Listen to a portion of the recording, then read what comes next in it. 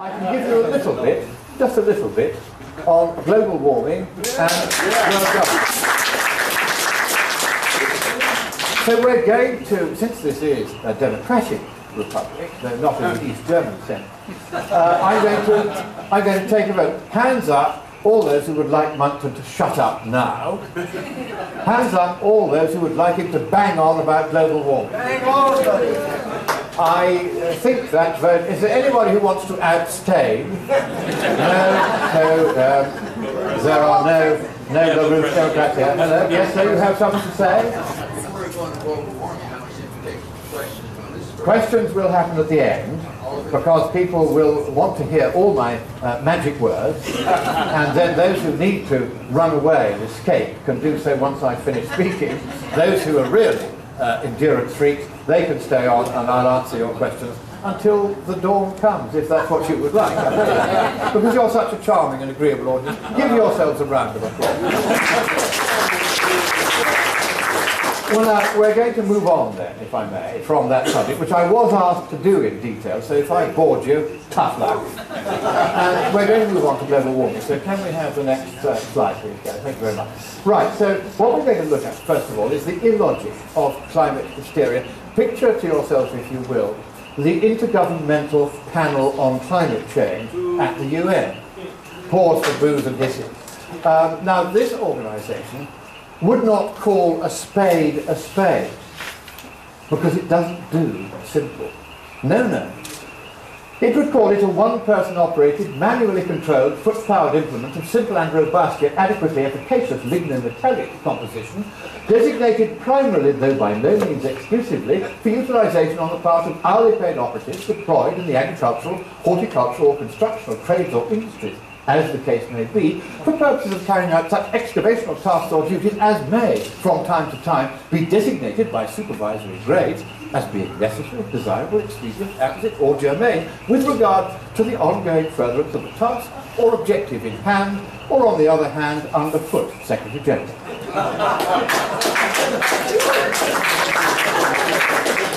You will be pleased to learn that for the rest of this evening, I propose to talk in plain English. So let's have the next slide. What we're going to look at is something which is within my field of expertise. Because a lot of the people who comment on what I've had to say about global warming say this man has no qualifications to utter on this subject at all. He's just a charlatan, he's a quack. You can read the ClimateGate emails. They call me a charlatan in the ClimateGate emails. I was quite hurt, really, and then I realised who it was that was making the accusation, and I was rather pleased. But here are what I'm going to do is to look at the 12 most common fallacies in human discourse, logical fallacies, errors in the process of an argument, that were first written down by Aristotle 2,300 years ago in his Sophistical Refutations. Some of you are too young to remember that far back. So what I'm going to do is to go through some of these fallacies with you as they are being used by those who are trying to tell us that global warming, in the defiance of the evidence, is a global crisis or might become so. And the first of these arguments is, of course, and you have to do most of these arguments in kind of baby language, because intellectually that's what they are, they're intellectual baby talk. There's a consensus. Well, even if there was, which there isn't, that would still tell us nothing whatsoever about whether or not that which there is said to be a consensus about is true or not. Science is not done by headcount. It never has been, but it never will be. And the founder of the scientific method in 11th century Iran, Abu Ali ibn al-Haytham, said this about consensus. He said, the seeker after truth, and that was his beautiful name for the scientist, the seeker after truth, the theme of this evening, the seeker after truth does not place his faith in any mere consensus, however venerable. Instead, he subjects what he has learnt of it to his own hard-won scientific knowledge and to scrutiny investigation, inspection, inquiry, checking, checking, and checking again. The road to the truth, said Al-Haytham, is long and hard, but that is the road we must follow. So there's no place whatsoever for consensus in science. As your wonderful author, now sadly died, I spoke to him just a few weeks before he did, Michael Crichton, put it to me once on the telephone. He said, if it's science, it isn't consensus. If it's consensus, it isn't science. And the reason why it isn't science is that it is a logical fallacy, which is the head count fallacy, which was given a Latin name, as all these fallacies were, by the medieval schoolmen, and this one is called the argumentum ad populum. It's a fallacy. And the moment I heard that 95% of all the arguments that are put forward in favour of worrying about global warming are arguments from consensus of some kind or another, I realised that we were in fallacy territory, and therefore I'd better start to look a bit closely at the underlying science, which we'll do a little later on. But first, we're letting you in gently by doing a few more fallacies first. So let's have a look at the next one, please, Gary. Here we are. They say, oh yes, but maybe we can't use the consensus argument anymore because Monckton's gone around telling us we mustn't. But the fact is that all the scientific societies around the world, they all say that global warming is a terrible crisis and please can we have more grants. And so it's a consensus of experts, and we have to defer to the experts. And I even heard it fatuously said by a scientist one day at a conference I was speaking at, we just have to believe in the models. Well, hey, I'll believe in Racco Welch any day. but computer models, no way, Jose. So what is this fallacy then? The fallacy of relying upon the experts to establish what science is true and what is not is the argumentum ad verecundiam. It's the reputation fallacy. Just because somebody has a reputation doesn't mean they're acting in accordance with it. Doesn't mean they deserve it anyway. And even if they are trying to get stuff right and acting in accordance with it, they may simply be wrong. So the fact that we are told things by the experts doesn't mean that the experts are right. And indeed, the experts in the British scientific body, which is the Royal Society, founded by King Charles II, the oldest publicly funded pressure group for more money in the world, they have now changed their stance on this. And previously, under their old friend of mine, their Marxist president, Martin Rees, the Astronomer Royal, terribly nice man, but his politics are all over the place, they had put out very extreme statements about global warming. They've now retracted them and put out a much more reasoned and much more sensible document. It's still not quite right, but it's much closer to what I, as best I can make it out, consider to be the science. So we'll go on to another one. And this is a good one. We can't explain warming unless we imagine that carbon dioxide added to the atmosphere by us is causing all that warming because it has a very large effect. Now that is the fallacy of argument from ignorance. We don't actually know why the warming that began in 1695, about 50 years before the Industrial Revolution even began, happened. We think it was because at that time the absence of sunspots on the sun for 60 years was coming to an end, the sun was becoming more active, and the weather began to warm up, and it's still doing it to this day. There's been 300 years of global warming, nearly all of which is nothing to do with us. So this is what's known as the fallacy of argument from ignorance. You don't know what's causing a given phenomenon, so you label it as our fault.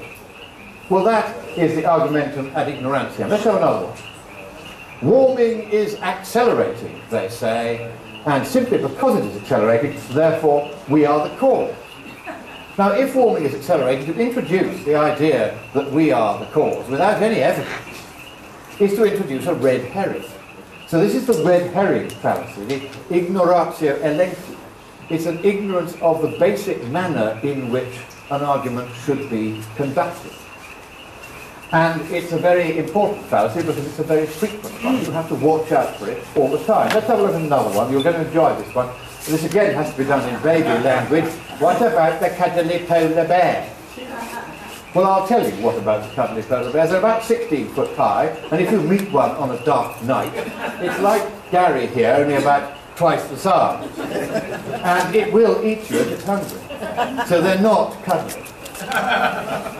And that's the fallacy of inappropriate pity. That doesn't mean that pity is always inappropriate. What it does mean is that if you've got a population of polar bears that's 5 times larger than it was in the 1940s, hardly, as you may think, the profile of a species in imminent threat of extinction, then you say to yourself, well, maybe we don't need to pity the polar bears. And so all this talk about how the polar bears are an endangered species, as a recent court case in the Supreme Court decided, clearly this has no foundation in objective fact. Let's have a look at another one.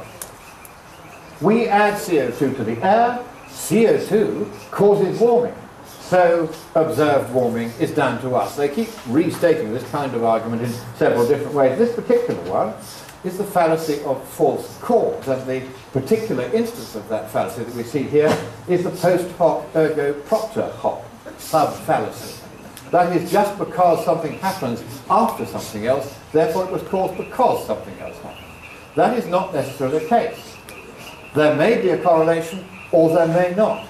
Or there may be something that caused both phenomena, which is completely separate from either of them, or it may be entirely random.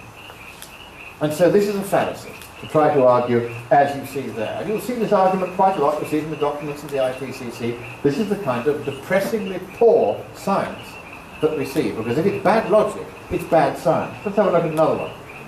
We tell the models, including Racco and Welch, that CO2 causes a lot of warming. And then the computer models tell us that CO2 causes a lot of warming. So it's all our fault then. Well, that, of course, is a circular argument. An argument which is defined as circular because one of the premises is also the conclusion. So it's the argumentum ad petitionem principii, the begging the question argument. Now, what I hope you're beginning to feel by this stage is that you've heard these arguments recited by the left-wing media and the scientists and the boffins and the politicians over and over and over again.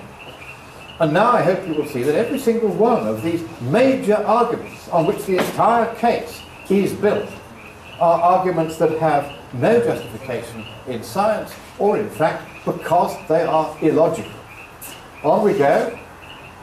Warming makes hurricanes bad. Katrina was very bad. So it was all our fault. Once again, the baby language is appropriate. This, of course, is from Al Gore's sci-fi comedy horror movie, when he blamed it on Katrina, which happened at just the right time while he was putting the movie together. And this is the fallacy of accidents, the inappropriate argument from the general, to the particular. Argumentum ad dicto simpliciter, ad dictum secundum quid. The fallacy of accident, the inappropriate argument from one to the other. On we go to another one. This is the fallacy of converse accident. Arctic ice is melting, so it's all our fault. Well, the thing is that the Arctic ice may be melting, but the Antarctic ice is increasing, and has increased by nearly enough to match the loss of ice in the Arctic. So therefore we cannot say that this is global warming at all, because the Arctic has been cooling for 30 years. So once again, not only are the facts wrong, but the logic is also wrong. The Arctic ice would melt even if it was natural causes, and so we cannot, just because the ice is melting, say it is all or even partly our fault. It may be, on the other hand, it may not be, and to try to overclaim that it's our fault is to commit this fallacy of converse accident. And now another one. You're going to see some really glorious ones just coming up. Here is one you like. Agree with us, or we will haul you up before the International Climate Court. Jawohl, ja, sprach ja. So this one is, of course, the argumentum ad baculum, the argument of force. Now you may think that even though I've tried to give you a measured and even presentation so far, suddenly I'm exhibiting a head that reaches in a marked point, because I'm talking about an international climate court, and surely there is no such thing and nobody has ever suggested one. Well, if only. Because I went to Durban last December, and at Durban, which was the UN climate conference, they have one every year, as long as the place they have it in has plenty of grass skirts and sangria and sand and sea and whatever the other third S is, that they have their conferences in these places. And this was Durban, South Africa. Lovely, hot, slightly humid temperature, very pretty surroundings. And of course the first thing the UN did on seeing me turning up as an accredited delegate, accredited by them, was to say, you can't come in, we know what you'll do, you'll bust it up. So I said, all right. I went and hired a plane, and I jumped in by parachute from a height of 10,000 feet and landed on a beach nearby, and it got into all the newspapers, and they couldn't keep me out after that because I had become tiresomely notorious. So they let me in. So they let me in after all, and I went to see them and gave them quite a wagging of the finger. I said, this is a British jurisdiction originally, and if you had tried to pursue this anymore, I would have had you in court. And if you think you're the UN and therefore you're not subject to the courts, you are if you breach natural justice as you have here, because even if you're an international organisation, you're still subject to it. Don't you ever do that again. No, sir. Anyway, the argument was false. So I then went in to find out what was in the negotiating document that the conference was all about. They have these big documents, hundreds of pages long, which contain all the conclusions that the conference was supposed to come to. They spent months beforehand negotiating these things. And the reason why I wanted to see this document is that not one news medium anywhere in the world, not even the Ventura County Star, whose reporter has just left, had given any indication of what was in the negotiating document. So I went and got one, and here's what was in it, among other things. Rights of legal personality for Mother Earth. Mother Earth was going to have the right to sue. It wasn't quite clear who was going to sue in the name of Mother Earth, or whether she was going to shake herself up and sue on her own behalf, because these details are not for the grand international negotiators. Anyway, Mother Earth was going to have the right to sue Western countries only, of course, in the International Climate Court. They were going to set up an International Climate Court, to which only Monckton and Western countries could be found guilty of anything, because we were daring to suggest there might not be a problem, so we could be taken in front of the International Climate Court. I mean, all of this is pointy-headed nonsense. And the reason why the world's news media hadn't mentioned it is they knew perfectly well it was pointy-headed nonsense, and they simply weren't prepared to report it or reveal what these mad negotiators were doing in our name. And then they were also going, just for fun, to cut the carbon dioxide concentration in the atmosphere from 400 parts per million to 200, whereupon quite a lot of the plants that you see around you would turn belly up and die. And the critters and the humans that depend on them would curl up and die as well. This was a serious option in that document. So I wrote it up. I said, here is what your world government wannabes are doing now. And I put it on a blog at whatsupwiththat.com, W-A-T-T-S, upwiththat.com, a very good site about climate science.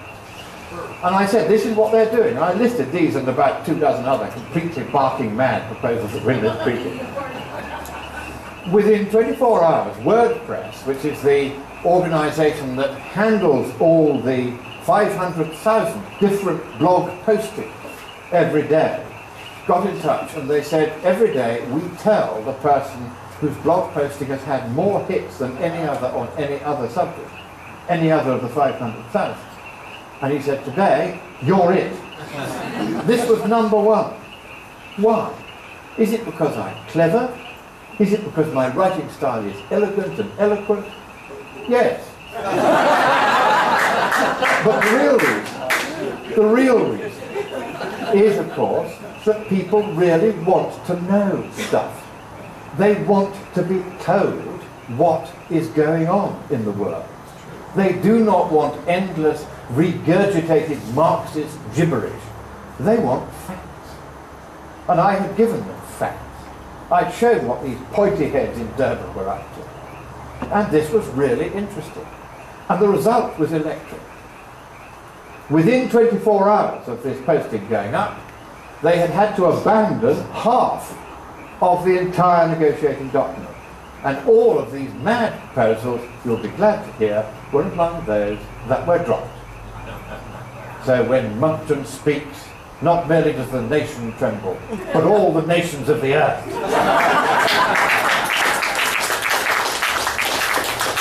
But of course I'm not letting it go to my head in the slightest degree. So next slide if you would, Gary, thanks. Now, this is a great one. Monckton says he's a law. Parliament's clerks say he isn't, so he's wrong about the climate. Now, you only have to read that out to realise how dotty it is. You'll see this all over the web.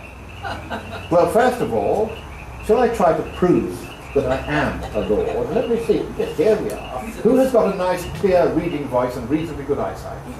Anybody? You, sir, come along.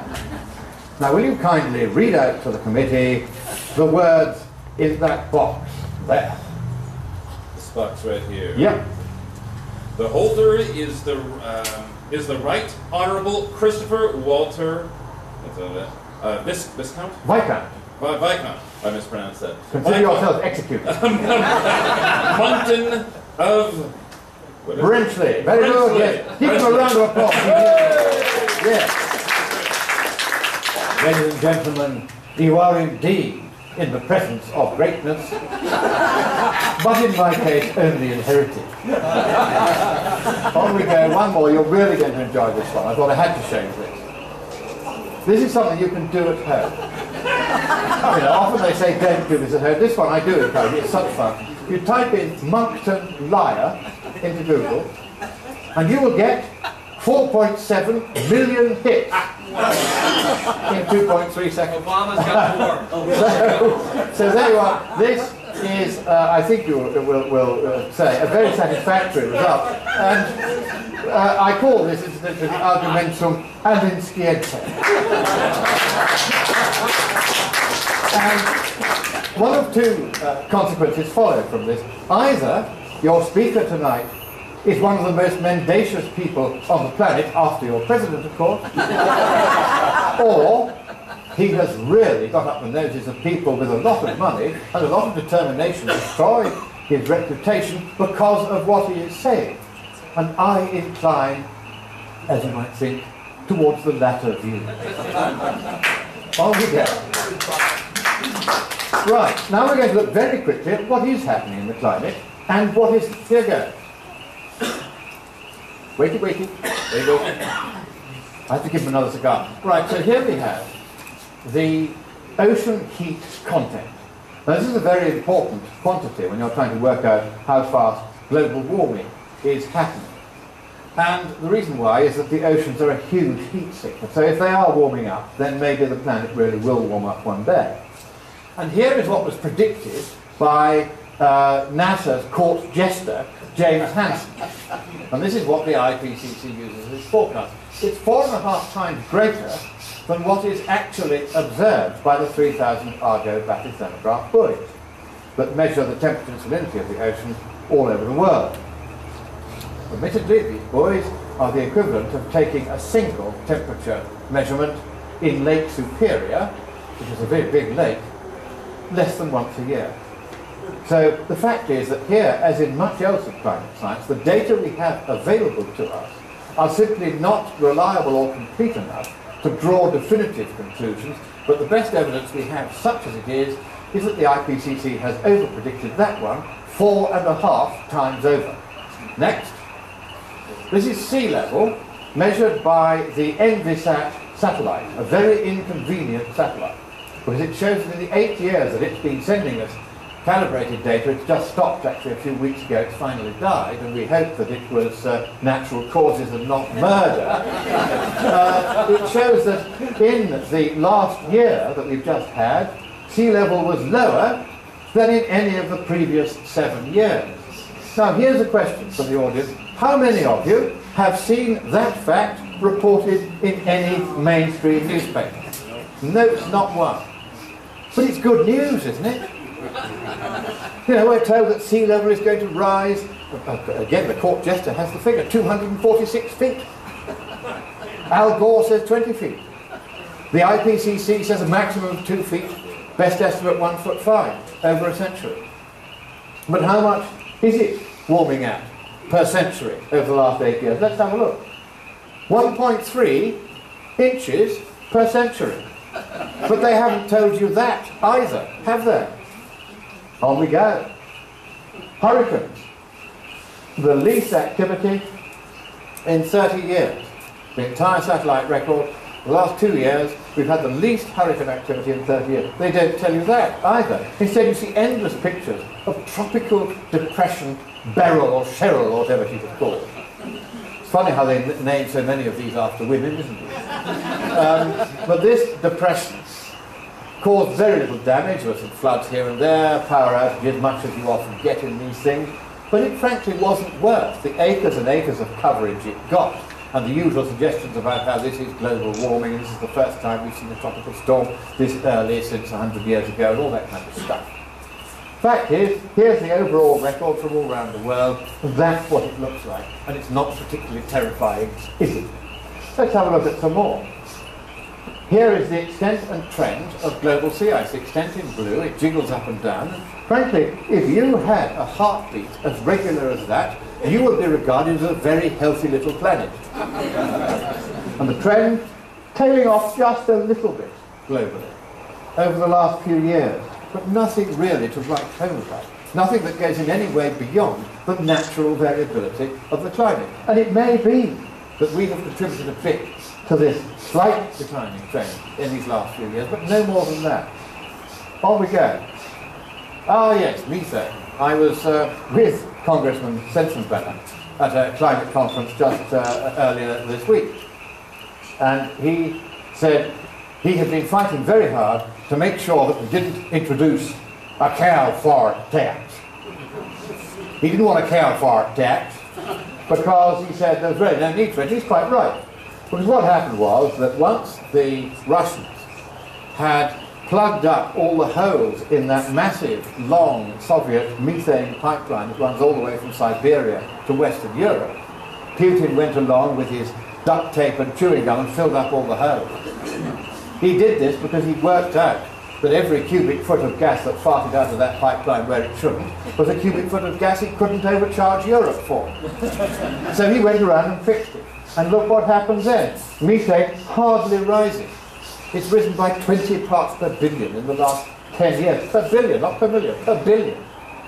And that would cause, even if all the methane stayed in the atmosphere, which it doesn't, it degrades to CO2 quite quickly, 1/350th of a Celsius degree of warming, or about 1/200th of a Fahrenheit degree. So we don't need a cow fart tax, you'll be glad to hear. Onward.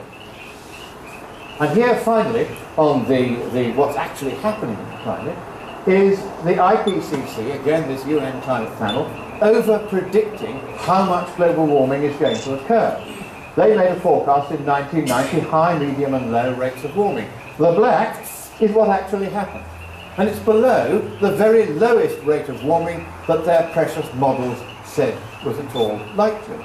How many of you have seen that reported in any mainstream news media? Because the mainstream media just won't report this stuff. They won't even remind you, as I will, that your National Oceanographic and Atmospheric Administration, one of the cheerleaders for global warming, that's been going on and on and on about it, said in their State of the Climate report in 2008, when there'd been almost 10 years, slightly more than 10 years, without any global warming, they said, well, you'd have to wait 15 years without any global warming before you could say that the models were wrong and the scare was over. Well, hello, Mr. Carl. We've now had 15 years without global warming, so the science is in. The truth is out. The game is up. Al Gore is through, and the scare is officially over.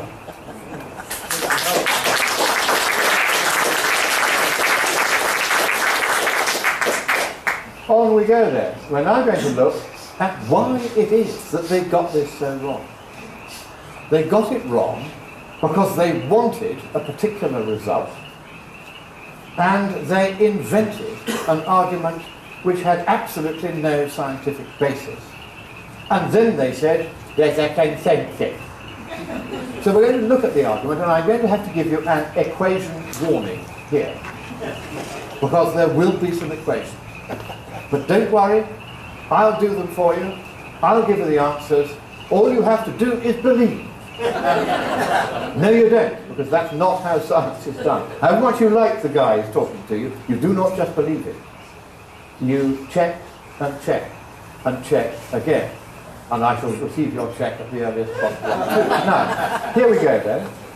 We're going to look at, this is the Drake equation. Now, some of you may have heard of this. Yes, these are Drakes here, and of course they have Viscount's coronets, as they do on my estate. Everybody has to be properly dressed.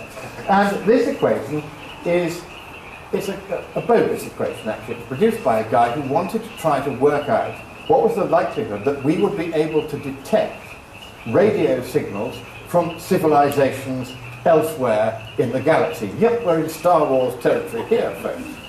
That's what the equation looks like. Just look at the image of it. Now, I'm not going to go through it with you, but basically all of the terms on the right-hand side of that equation multiplied together give you the answer, which is the number of civilizations whose radio signals we should be able to detect.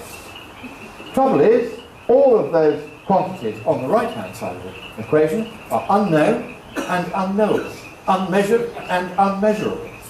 This equation is not fit for its purpose. It is about as genuine as a certain birth certificate I might mention. And now what?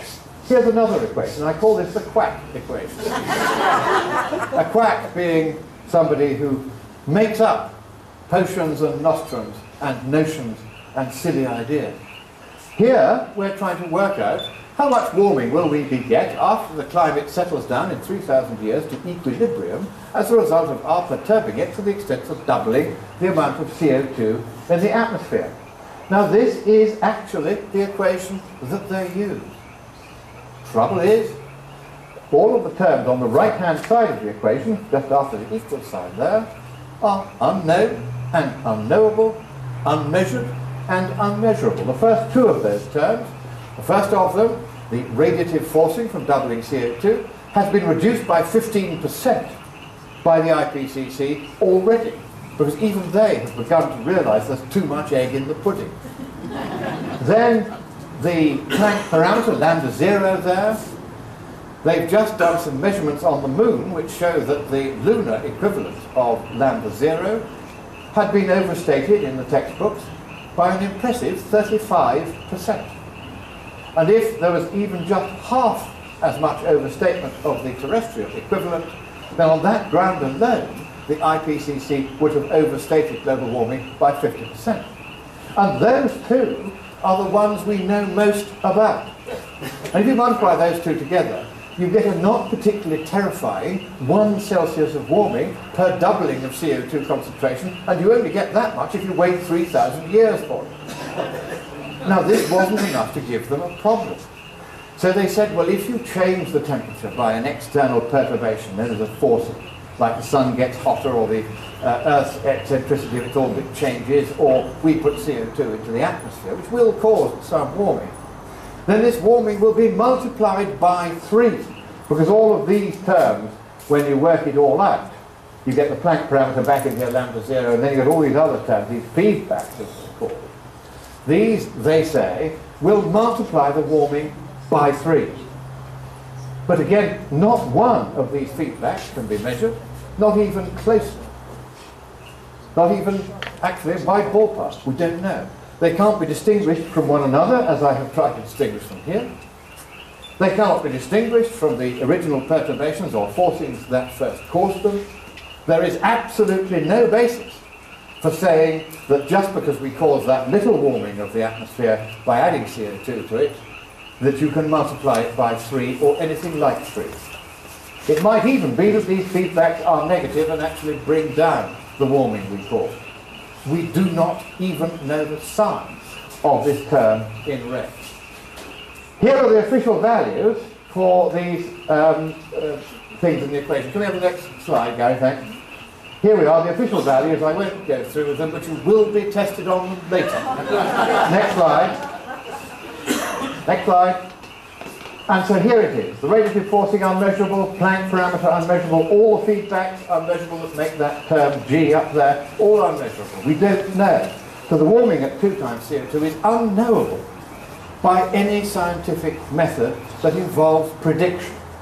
We can't do it that way. It is impossible by any method. So how can we do it? In 3 words, wait and see. On we go, please, Gary. So here is the reason why we think that feedbacks, we skeptics that is, think that feedbacks are not strongly net positive, either they don't amplify the warming. The main reason is this. Let's go to the next slide. Here is what's called the climate sensitivity curve. And what I've plotted here is the amount of warming you get per doubling of CO2 concentration, depending upon what is called the feedback loop gain, the closed loop gain. I shall be expecting essays from all of you on the closed loop gain later. But the point is that what you would normally expect in an object which is behaving in a stable fashion is that this green zone along here is where you would expect to find the feedbacks to be. Very, very slightly positive at most, but more likely negative, probably somewhere around here is my best guess. And therefore you get a warming of a not particularly dizzying 0.5 to 1.3 Celsius. That's about 2 Fahrenheit at maximum after 3,000 years per doubling of CO2 concentration. That's the most likely outcome. But here, in fantasy land, is the IPCC's range of temperature estimates, 2 to 4.5 Celsius. That's the zone in which they say the loop gains will be, around 1.7 to nearly 4. Now this is completely, sorry, I should say 0.4 to 0.8, I should say, the loop gain. So this is fantasy land. Because if it were there, then you might suddenly get this happening. You suddenly get the temperature really soaring as the feedbacks multiply in upon themselves in a catastrophic way. And this is what they call runaway feedback. That's why they say we can't really tell whether we're going to get 3 Celsius of warming, their best estimate, or even as much as 10 or 11. That's why they say that. But there is no basis for this. The entire basis for it is purely fiction. Here's why. There is what I call the process engineer's limit. Realistically, the feedback loop gain cannot exceed what's called 0.1. And yet here is the fantasy land. The reason why it can't exceed that is if you build an electronic circuit, any process engineer will tell you this, and you design in a feedback loop gain of more than 0.1, then you can get conditions happening which at some moment or another will cause the circuit to blow up as runaway feedback happens. And yet, as we now look, here is what happens if you go well, there's the IPCC again, well beyond the process engineer's limit. Here's what happens if you cross the singularity in the feedback equation. Then suddenly you get as negative a feedback, and therefore much cooling, as you had much warming before. Now the climate simply hasn't oscillated in this way, and you can see why. Here the temperature has been for the last 750 million years, to some probability, and more or less clearly for the last 64 million years, it hasn't varied by more than 3%, either side of the long run mean. Now 3% is 8 Celsius, it's enough to give you ice age at one moment and a hothouse Earth the next, but it is not enough for very large net positive feedbacks as assumed by the IPCC to occur. And that, ladies and gentlemen, is quite enough science for this evening. Give yourselves a round of applause for putting up with this. And here is what the IPCC itself says about all this. The long-term prediction of future climate states is not possible. And then they go on to make all the absurd predictions of what's going to happen over the next 3,000 years. Whatever they're on, I'd like some. Onward, Gary. Now we're going to look very briefly only, because we're coming close to the end now. You've been very patient. It's been a long presentation. We're going to look at whether it's more cost-effective to do something about global warming or to leave it alone. So here we go.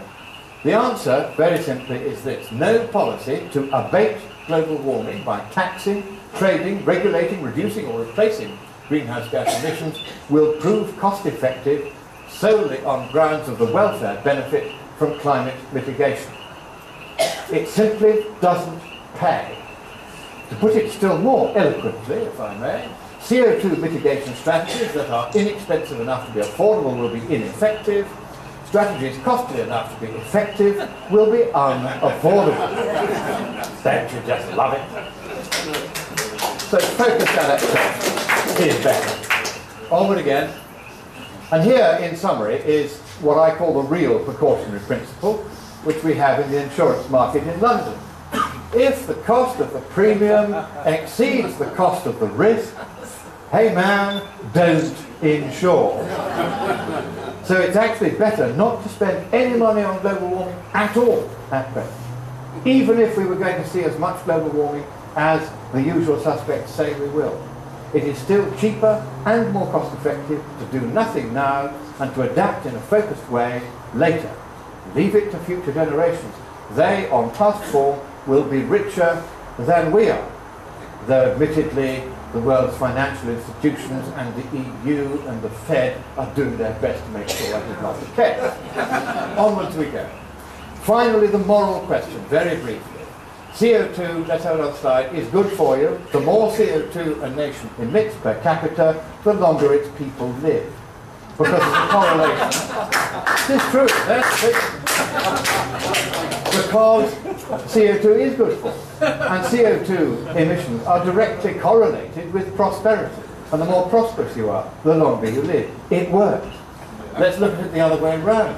Child mortality reduces the more CO2 you emit. So children live longer if you have more CO2 being emitted by your nation. Because again, there is this correlation between CO2 and prosperity, and it's the prosperity that allows you to have the hospitals and schools and etc. that lead to better health and longer life. So all of this is common sense actually, but oh my goodness, how seldom do you ever hear anyone say it. Onward. Here's what happens if you get things wrong. Now, even before the tragic earthquake in Haiti, where this photograph was taken, the poor people there, our fellow creatures of this planet, were living on mud pies made with real mud. And this is an outrage. This man, you can see, he's not particularly well fed. He is making these mud pies with real mud. You add a pinch of butter and a pinch of salt, and you mash it and mash it and mash it for hours and leave it to bake in the sun, and you sell it to your neighbours for 3 US cents per mud pie, and they eat these mud pies to live. That's how poor some of our fellow creatures are. And what happened was that along came the biofuel scam, an offspring of the global warming scare. And what happened then was that world food prices in around 2007 and the years either side of it suddenly doubled, because we'd taken so many hundreds of millions of acres of agricultural land out of food production that the price went up. My love, you're looking terribly cold. I would put this jacket around you, but I'm wired into it, so I'm afraid I can't help you. Would you hug her and keep her warm? Thank you. And this is a tragedy, because the doubling of world food prices led to a doubling of the price of these mud pies. Starvation resulted, not only here, but in a dozen regions of the world. Food riots, which only happen when people are actually starving, happened in these dozen regions. Hardly any Western news medium bothered to report that the consequence of this global warming scam and the biofuel scam that came out from it was mass starvation, loss of life, and food riots. They didn't tell you that, did they? And it makes me angry. But here is one voice of sanity. Herr Jean Ziegler, the UN's Right to Food Rapporteur, the only official that I shall retain in office when I sweep the UN and all its works into the Hudson. He said this: when millions are going hungry, it is a crime against humanity. I'll say that again, his words, a crime against humanity, that food should be diverted to biofuel. And that is quite right. We shouldn't be playing these green so-called games, because people are dying in very large numbers. You're getting villagers in Uganda being shot if they refuse to leave their homes so that their villages and surrounding fields can be turned into a carbon sink and appear in some meaningless statistic on some UN international database. We have to grow up and stop killing our fellow men with this stupid global warming scare. On we go. This lady. This is what you could be doing with the $100 billion your government has spent over the last 20 years on trying to make non-existent or very nearly non-existent global warming go away. It cost only $8 to save the sight of this lady who had trichitis, which is a disease caused by the trachoma parasite, which causes the eyelashes to grow inward towards the eyeball, and the result of that is you eventually go blind. It is acutely painful in the meantime. $8 was spent on curing this lady's sight. That is all it cost. You can send the money, if you like, to the Royal Commonwealth Society for the Blind, whose photograph this is. That's what we could be doing with the billions upon billions that we are utterly wasting on putting windmills and solar panels all over the place, killing every kite and kite hawk and eagle in California along the Altamont Pass. It is an outrage. And you are the people who are going to stop it by just quietly not being cowed by the left, not being frightened by the media. Just go on saying, oh, come off it. This is not only wrong, it is offensively wrong, it is in your face wrong, and it has got to stop. These are the poor children of Africa. They look at you with their hopeless, hopeful eyes. They need food now. They need clean water now. Safe sewage disposal now. Hospitals now. Places to live that have fireplaces so they don't die of the smoke now. Fossil fuels so they don't have to light fires now. Electricity now. They don't need these in 100 years' time. They'll be dead in 1 year's time, unless they are helped now. And so what I would like to do is to refocus the one good point that has come out of this global warming scare, which is a willingness internationally to get together, albeit in places where grass skirts are plentiful, and cooperate for the first time on a truly global scale. But let's stop wasting that cooperation on the non-problem of global warming and refocus it on helping these children, on giving them the future that we have long been able to take for granted. So that really would be my final message. But this is the week of Memorial Day, and may I just say one or two things about your gallant armed forces. Of course, they fought against us to give you our independence. They fought against us when we tried to get our own back in the War of 1812. Ever since then, your gallant armed forces have fought alongside ours, shoulder to shoulder, in defence of the freedom and democracy and prosperity and success and pursuit of happiness and life and liberty that your founding fathers wanted you to have, and you, God bless you, want the rest of the world to have. 3,000 of your armed forces have died in Afghanistan alone. On the wall that commemorates your Vietnam veterans, there are 58,282 names. Your country has given its own lifeblood in defence of freedom and in the hope of spreading that blessed freedom to all the nations of the earth. Although George Santayana, the philosopher, once said of Britain that the world never had sweeter masters, surely that kind thought applies in spades to the United States. For your gallant heroes have been sent out by you because you want to make sure that the whole world shall be free.